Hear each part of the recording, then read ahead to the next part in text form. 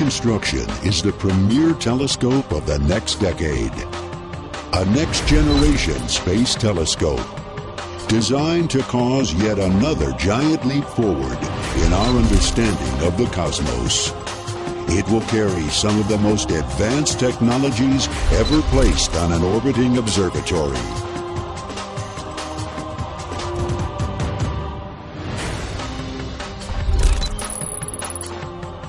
18 articulated mirror segments, 2.75 times the diameter of Hubble's primary mirror.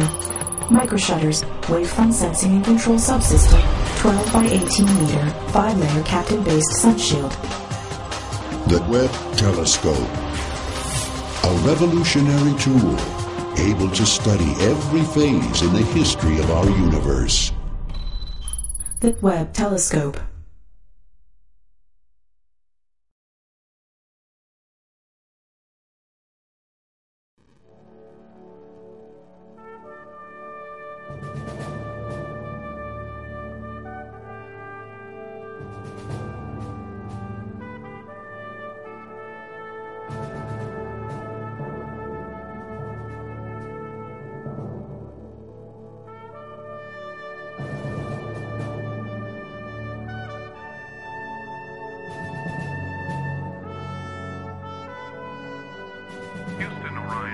Ready to deploy LSAM for orbital test.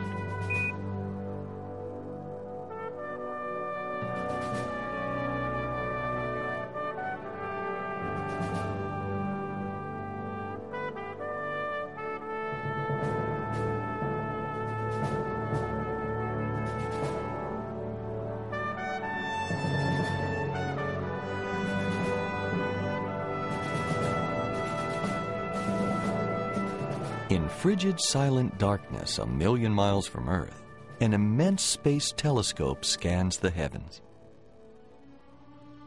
Shielded from the sun, earth, and moon, it pursues profound mysteries. How do planets form? How did matter come together to make the first stars and galaxies? Where among the stars might we find life? Astronomers worldwide will seek answers using the unprecedented capabilities of the Webb Space Telescope.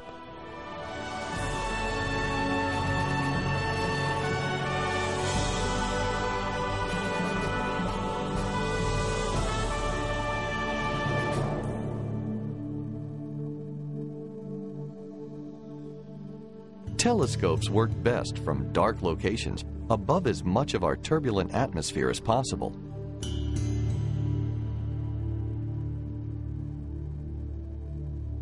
A telescope above it all can see much finer detail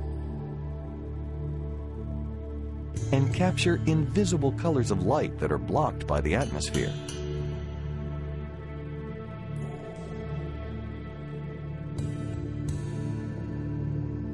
Beginning in 1990, we deployed a series of great observatories into space, making discoveries that have revolutionized our understanding of the universe.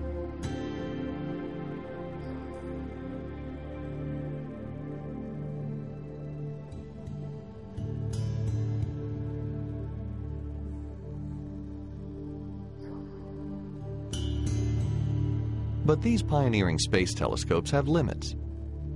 Spitzer's modest mirror size means it cannot resolve fine details. Hubble cannot see far into the invisible infrared. With its enormous mirror, Webb will gather 60 times the infrared light that Spitzer can, and will see as sharply as Hubble. Webb's design is driven by astronomers' need for a next-generation infrared observatory. Infrared is key to penetrating dusty shrouds where stars and planets are born, and to capturing the light emitted by the earliest stars and galaxies.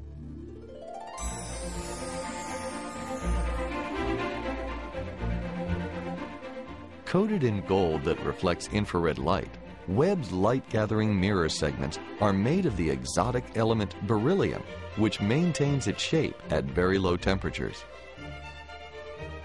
Light reflected by the mirrors is focused to cameras and spectrographs behind them.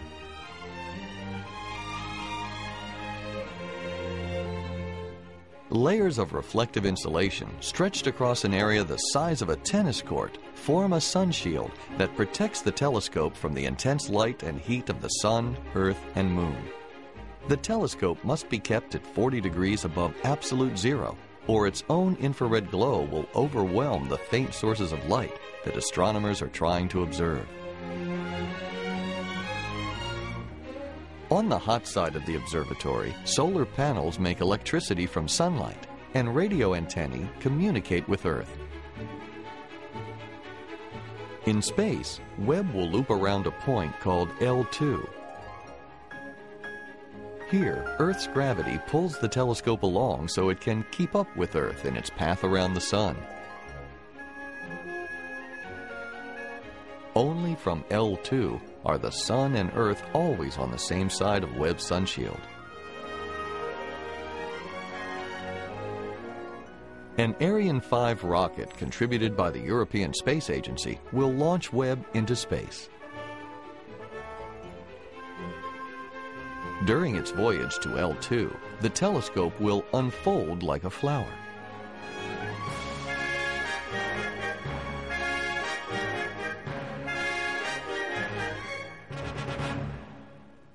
And then begins a decade-long bonanza, the best science proposed by scientists in competition around the world.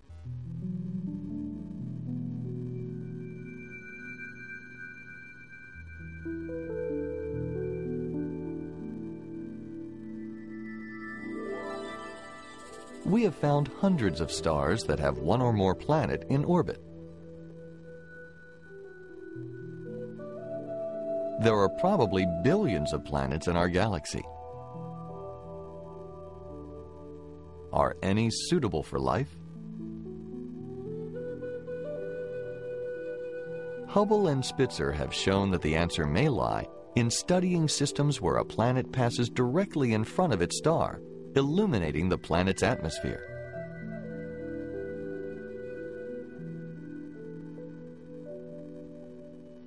Beginning in 2009, NASA's Kepler mission will begin to discover planets by the thousands, watching stars dim by tiny amounts as unseen planets pass in front of them.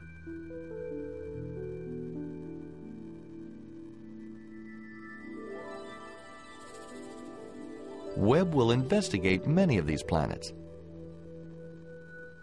Scientists will be able to detect life-supporting chemistry and examine temperatures of planetary atmospheres and surfaces.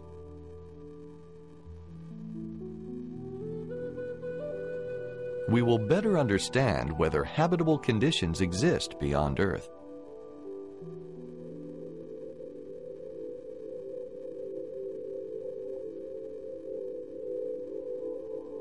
In our solar system, small rocky worlds orbit close to the Sun, gas giants farther out.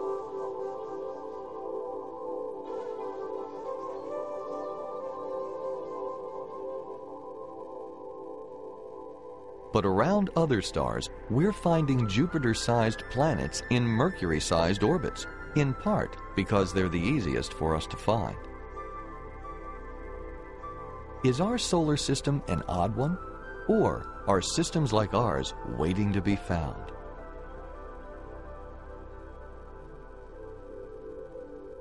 For clues, we look to disks of dusty debris circling newly formed stars.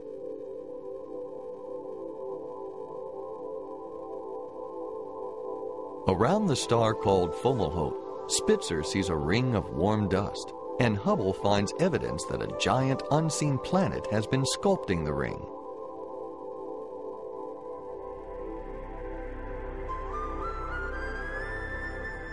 Webb will show us giant planets within debris disks and detect invisible planets by how they affect their disks over time.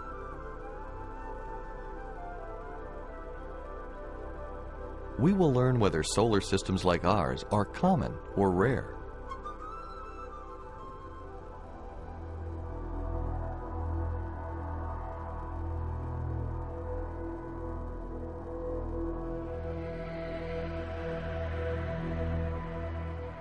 To look far into space is to look back in time. In 1995, Hubble showed us galaxies as far back as 1.5 billion years after the Big Bang, the explosion that started it all. In 2004, the Hubble Ultra Deep Field pushed the frontier back another 500 million years. Webb will show us light from galaxies in their infancy, 13.5 billion years ago.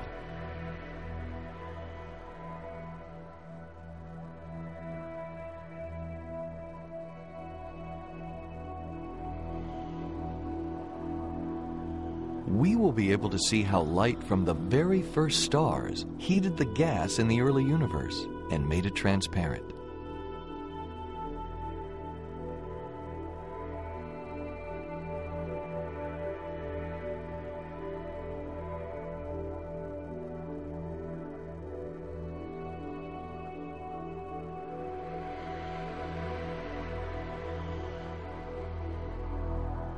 And how galaxies, so odd-looking at the beginning, evolved through gentle growth and titanic collisions.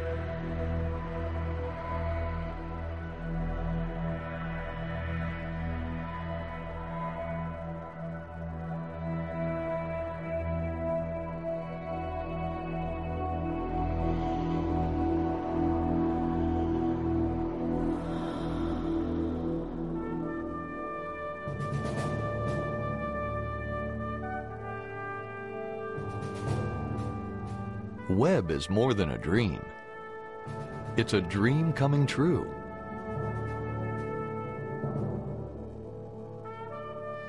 The beryllium mirror blanks have all been made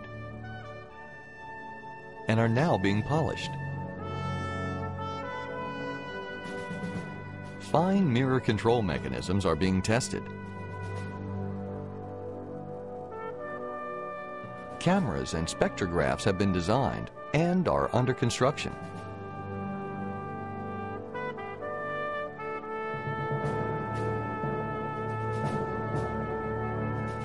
By 2013, the Webb Space Telescope will be ready to fly.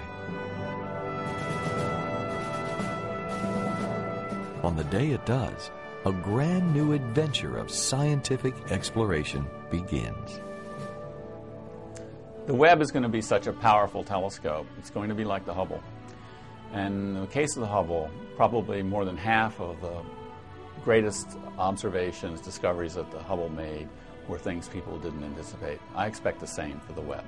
We have a telescope that's far more powerful than anything that we have had before, working at infrared wavelengths, which you can't see well from the ground.